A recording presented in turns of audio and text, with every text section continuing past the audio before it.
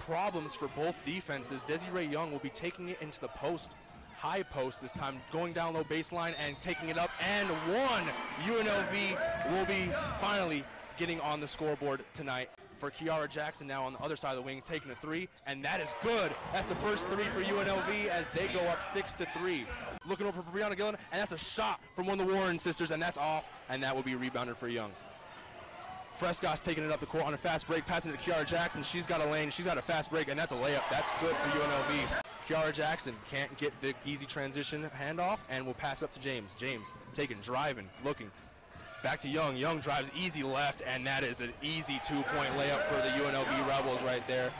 Keeps it, goes back over to Jackson, and Jackson cuts down to Alyssa Brown on the cut, and that is a beautiful play by them two with the pick and roll.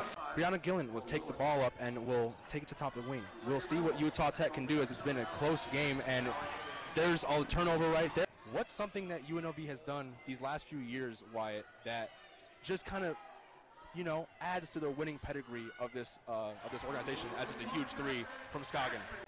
She's not even that tall compared to these other girls out here, like Desiree Young, who's 6'1", or Nicole Willardson on her own team, who's 6'4".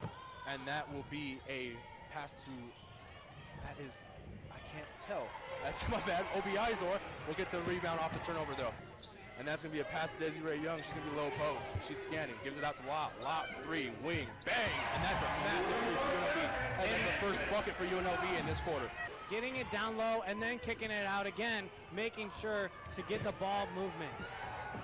And the ball movement will not work for Utah Tech. That's a steal, and that's Scoggin to the layup, and that's fast break basketball for UNLV right there. Desiree Young getting posted up low. Pass out to the corner for Scoggin. Scoggin does a little power fake and gets to the layup lane, and that is good for Scoggin. Gets out the wing, down low to Desi. Desi from the top of the key, down to Scoggin, other wing, and that's going to be a three. That's good for Scoggin. And Utah Tech reverted back to the 2-3. They show, they bump, and the ball moved perfectly to open up that shot for Scoggin there. Great job. That's a steal from UNLV.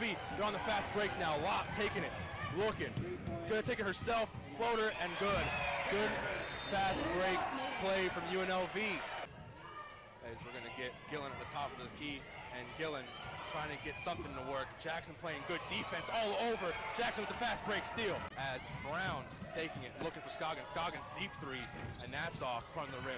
Gonna be passing it back out to Frescas. Frescas another three, and that one's good. UNLV doing really well on the offensive board tonight. It's now a 10-point game.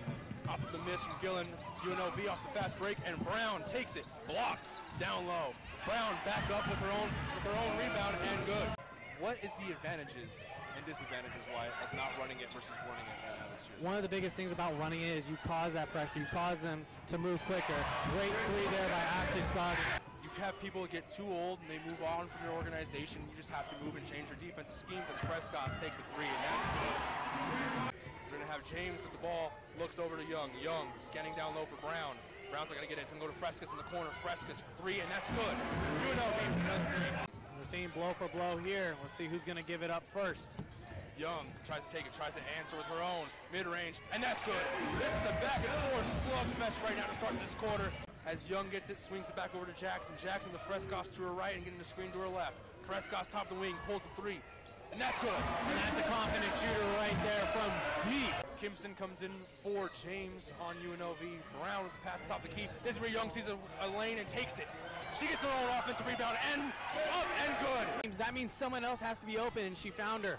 Brown top of the key, looks down for Young. Young passes out to Kimson. Kimson open, three. Good. You can't write the script better. Again, it happens on the exact play after that. She got caught lacking, staring at the ball, and her defender, and the defender came up short there. Desiree Young on a fadeaway, and that's good. Uses the glass. The bank is open.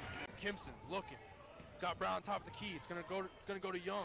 Young down low against Willardson. Young takes it up and in. That was way too easy for Desiree Young. It's an ISO for Kimson. Sending a screen from Obi Izor. Obi Izor drives. It's gonna be passed out to Jackson. Jackson, three, good. Another three. Kimson looking, scanning. Brown sets the screen. Kimson to the right, drives, passes out to Jackson. Jackson up and in. Last second shot off the shot clock right there. looking. Desiree Young's going over to the scorer's table to check in. Kimson driving to the right side, takes it up and in. Desiree Young with the rebound, and she will push tempo. Desiree Young is 2 rebounds away from her 38th. Three for Scoggin. She's on fire. Jackson out in the wing has 6-5-4. 3, 2, Scoggins corner, open, and it's off. Tipped up and in.